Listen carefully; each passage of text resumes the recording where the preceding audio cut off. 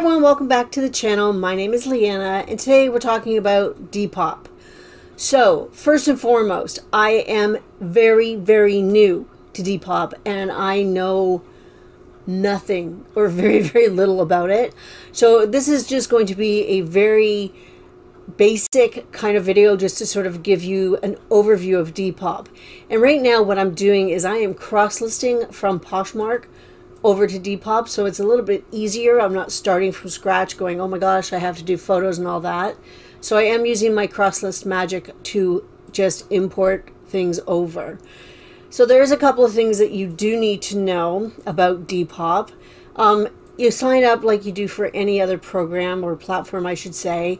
There's no cost to list and there's no seller fees. So keep that in mind when you're pricing. I think all the buyers pay everything, they pay the shipping, they pay everything. So that's just the way it's set up. So you're going to need a username. You know, I just use the same as I've been using for my Poshmark closets. And yeah, so things I've noticed.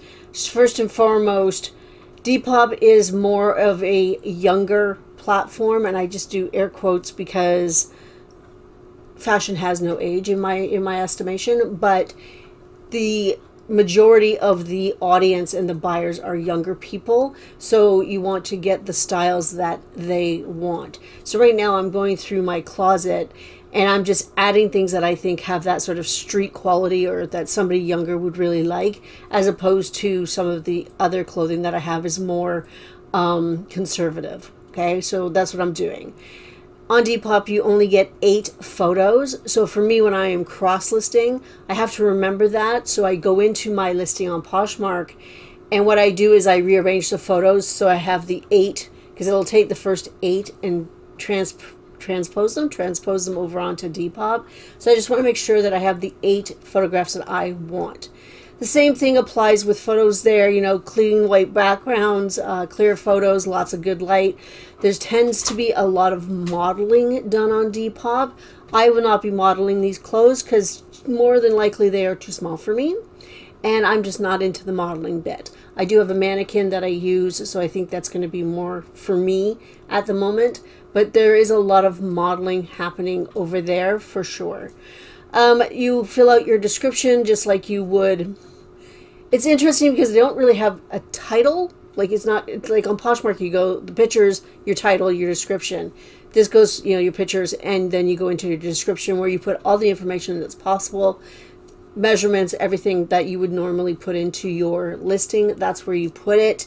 But then they have a lot of drop down, so you have to figure out what category it goes in, and that's a scroll, which I find really annoying, but you know, it is what it is. You scroll till you get to the right one, and then it has another drop down where you sort of go off. Like for instance, I did some swimsuits, so I went to women's swimsuits, and then it had another drop down where I picked swimsuit as opposed to a bikini or a tankini. So you have to do that. They have things like what occasion you would be wearing it, and you can pick a couple of things like that. Those are keywords. They're basically getting your keywords in there. If you know what the material is, you can put think up to 4 material things in there. They also have one called body fit, so if you do have a plus size or a petite or maternity or extra tall, you can add that in as well. They don't have just a regular body fit option though. Brand. This is something I found really interesting. If you have a brand that is not well known, they will just put it under other. They won't let you just add in the brand. So like I forget what I listed over there, that I had this and it says other, and I'm like, so I'm going to see how that works, because to me, maybe what it is that the audience and the buyers are more interested in the style as opposed to the brand. So I'm hoping that's what's driving traffic, is going to be the styles. That's what I'm hoping.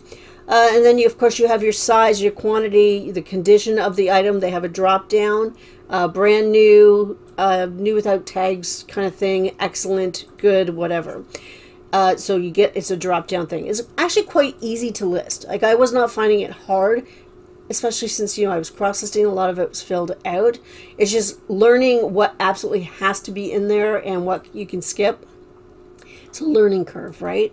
So then you can go to what they call enhancing your listing, and you add the color, the source, and that means, is it pre-loved, is it vintage, is it dead stock? I listed something because I had, if you remember, if you've been around for a while, I bought earrings, some jewelry off of a wholesaler as an experiment, and I still have them. So they're new, but they're not dead stock, and there's no option for just brand new or wholesale. So I had to ask on a Facebook group, like, what do I do? And they said, just leave it blank. So I just left it blank. Then you have, if you know the age of the item, like there's modern from the 2000s. I was going to say the noughties because I watch a lot of British TV, the 90s, the 70s, whatever. And then you have your style tags, and I believe you're allowed to pick 3. So that's what you do. You set up your location. This is for shipping purposes, and you're going to need to know approximate weights and measures for this. So I am treating my Depop shop, I think it's called, just like I do Posh US. I am using Stallion to get the USPS sort of prices, and I'm going from there. So right now I'm experimenting with my shipping costs because I have a fairly good idea of give or take, and I mean I also have my shipping expert sitting beside me that I usually can ask. So you're going to need to know weights and measures.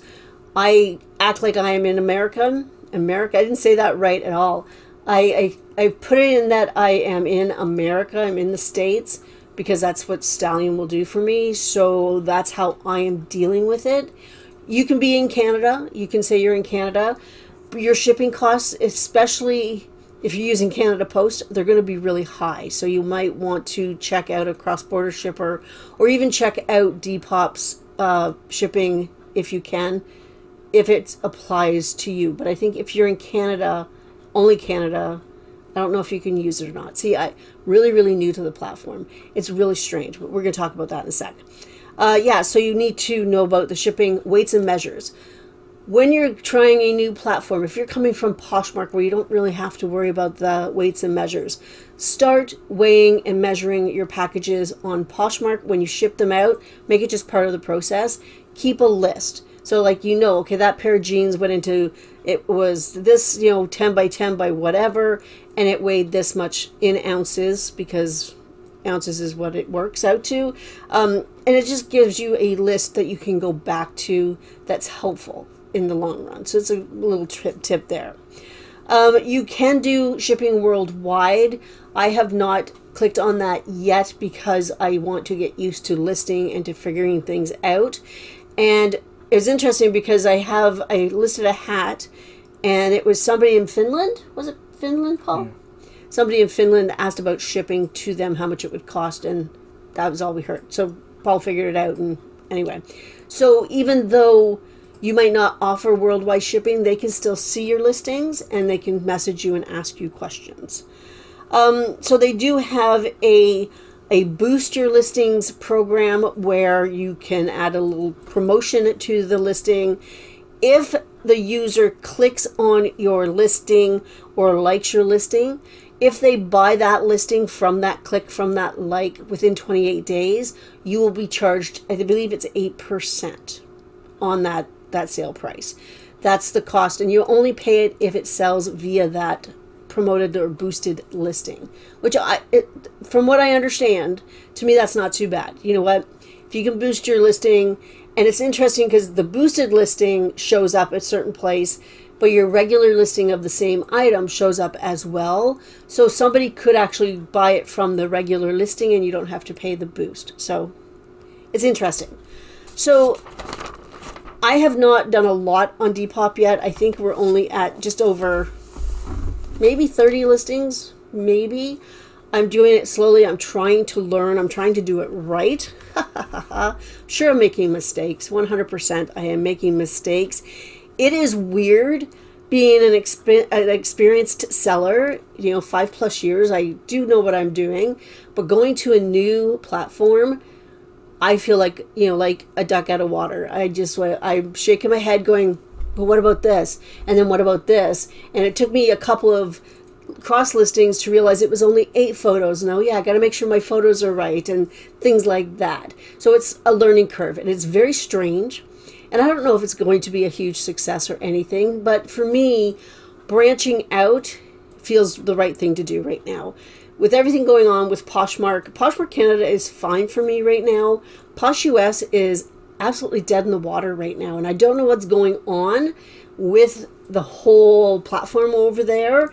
I don't know if it was the fee structure thing, everything that's going on.